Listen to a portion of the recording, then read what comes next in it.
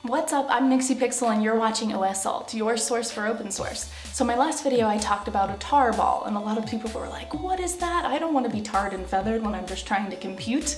And actually it's a lot cooler than it sounds. It's archiving and I'm going to show you how to do it using the command line. I promise it's not scary.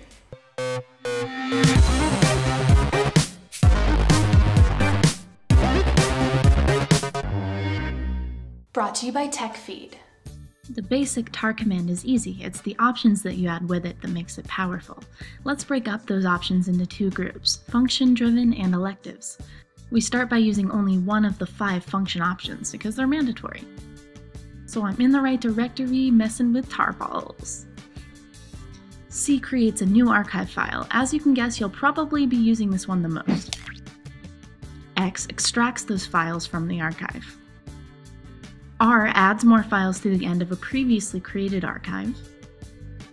U also updates the archive with new files, but also existing files that have been updated. And T will display the names of the files in the archive. So now we know about function options, and we must use one and only one of them. So we can move on to the elective options, the extra stuff. We can add all of these options in our command line at the same time. F shows you the file name of the archive, which is always good. You should put that last. V means verbose, but more importantly, it'll show you the output of what's going on. And Z deals with compressions. It'll run gunzip to uncompress files while you're extracting them, and gzip to compress the files as they're added to the archive. So let's give it a shot.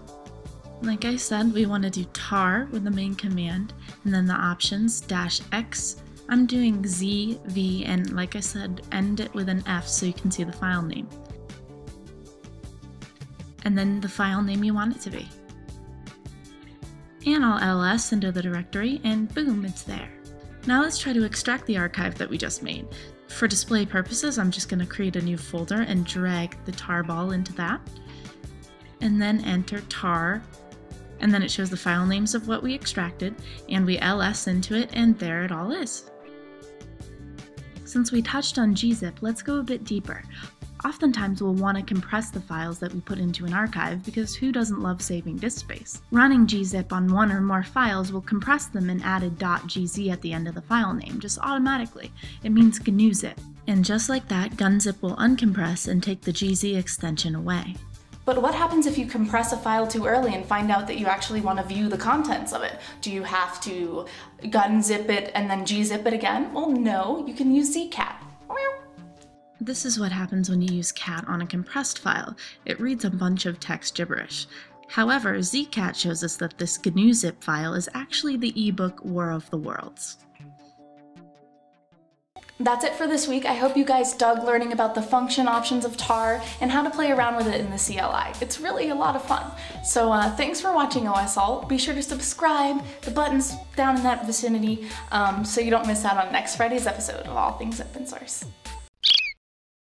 Guess what? YouTube now has all of your favorite tech show hosts on one channel. You'll be watching my buddies Darren Kitchen and Shannon Morse from Hak5. You have John Verlakers, Soldier Knows Best, and Veronica Belmont even. The list goes on, and it's going to be happening every single day on that channel, as well as additional TechFeed news bits, and it's just going to be epic fun times. Go check out the shows for yourself by going to youtube.com/techfeed, and be sure to hit that subscribe button so you don't miss out on a single episode, because that would be bad and you should feel bad.